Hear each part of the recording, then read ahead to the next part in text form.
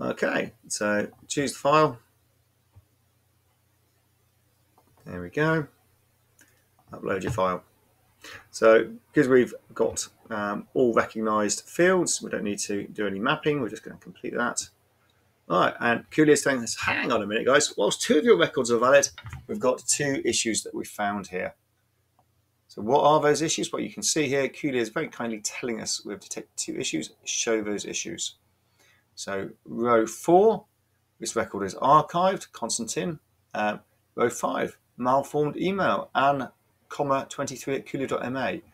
So Kulea will ignore those records. When importing, it will ignore them, so you don't need to worry about that. But what it's also doing is telling you, do you want to go fix that issue? Do you want to go have a look at Anne and put it in a full stop rather than a comma? Of course you do. So you can go in, you can fix that in the Excel, and then re-upload it, and click back and upload it again. We're not going to do that. We're just going to ignore those. So Kulea has just imported those two records there for us. Okay, hope that was really clear, and I hope that has been helpful in case you're troubleshooting why it is that contacts aren't uploading into Kulea or something's uploading a little bit funky. Thank you very much for listening. Bye.